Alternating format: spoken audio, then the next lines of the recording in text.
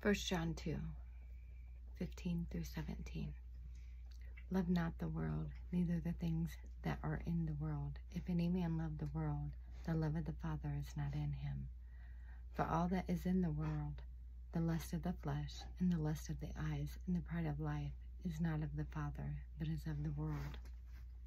And the world passeth away, and the lust thereof. But he that doeth the will of God abideth forever. Friends, this world has nothing for you. The only hope you have in this world is Jesus Christ.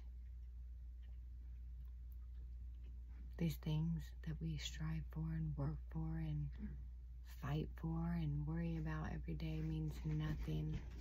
They're all going to pass away. They're all going to be burnt up one day.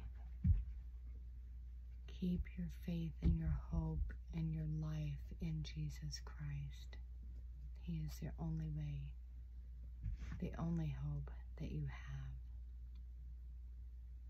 I know we need things. We have to have things to get by in this life, but we don't need to strive for those things. Times are getting short. The days are getting short. We need to be on our knees praying for lost family members, friends, enemies, even our co-workers. They're gone into a Christless eternity. It's time to pray. It's time to get serious with God and quit playing games. God doesn't play games. He says, be holy, for I am holy.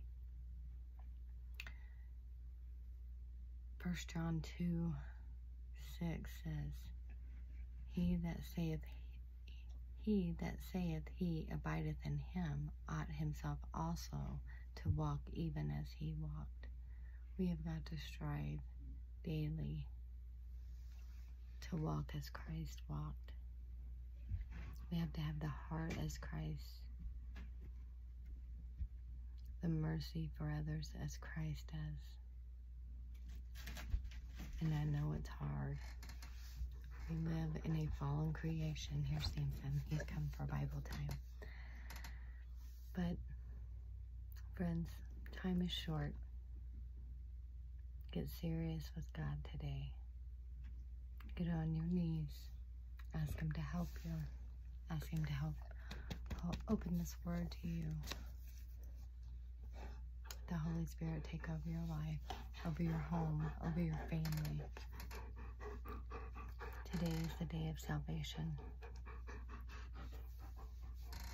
Be blessed today. Put God first always. I thank you all. I love you all.